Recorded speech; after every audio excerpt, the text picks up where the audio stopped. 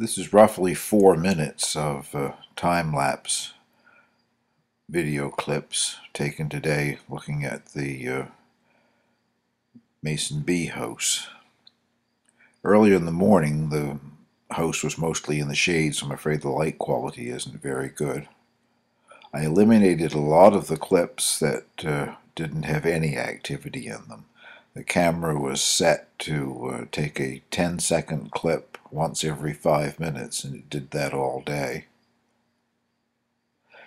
Mostly what you see in the early part of the video here are the wasps working on the tubes, the lower left and the bottom of the mason bee house. They don't understand that it's a mason bee house. I guess they think it's theirs.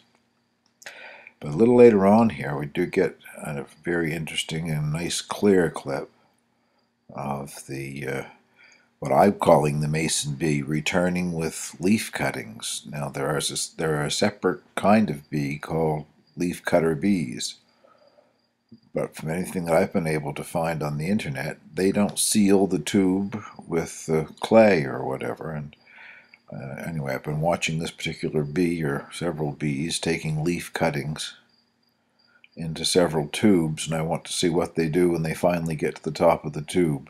The leaf cutter bees make a cat out of a leaf, and the mason bees seal it off with clay that almost looks like cement. Should be getting a bit closer there, I guess, to that those particular clips here now.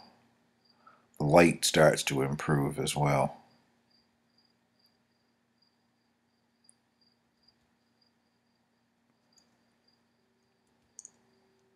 Seemed to have been a large section of the day when there wasn't any activity. At least the camera didn't catch any. I deleted all of those, but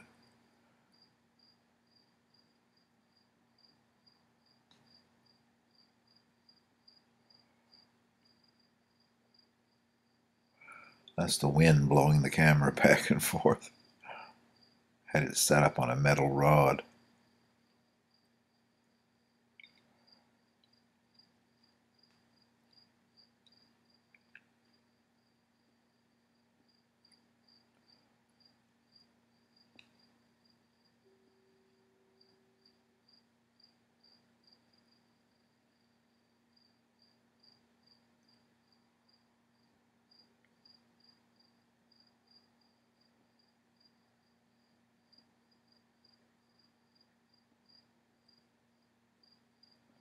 That's the mason bee.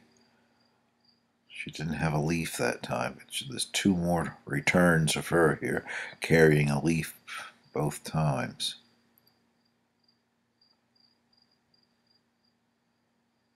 And she's been taking them into that same cell now for 2 or 3 days. Now the light is pretty good for the rest of the video now.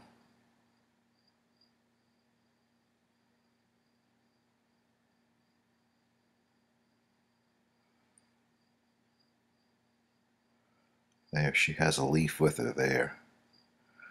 When she goes to cut a leaf, she's not gone 2 minutes. She must really almost work with scissors as she takes it inside. Well, that's almost the end of this, I think. Thank you for watching. Leave some comments down below.